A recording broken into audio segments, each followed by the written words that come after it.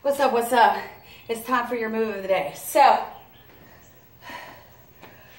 you have two choices here. You can put your foot up on some form of stable step. If you have a bench, a weight bench, my weight bench is dangerous because it's not planted and it moves all around. So I've gotten to where I use these stairs as a step, or you can do it on the floor. This is an advanced move. I challenge you to challenge yourself though, if you've been doing lunges, you know it all, basically. So what this is a Bulgarian split squat. I think that's the name of it. Squat, split, squat, jump, lunge, jump, what the fuck ever. I cuss. Don't follow me if you don't like cussing.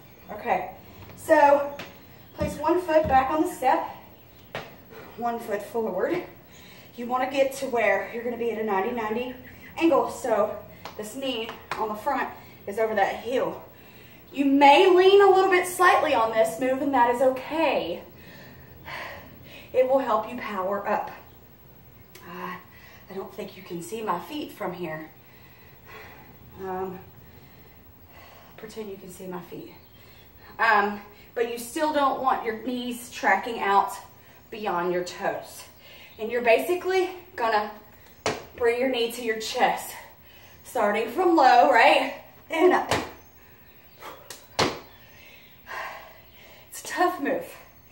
The only other way, the other way you can do it, let me see if I can back this up so you can see my feet. Woo, shit. So I don't know, tripod, if anybody feels like donating to the needy, feel free to donate. Okay, you can't see my feet that way, so let's go this way. The other way to do this, it's not on a bench or a stair, is just a lunge. Regular lunge.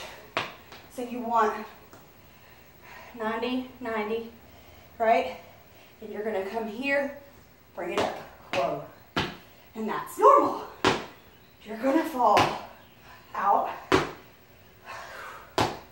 Lot easier to do it from the floor.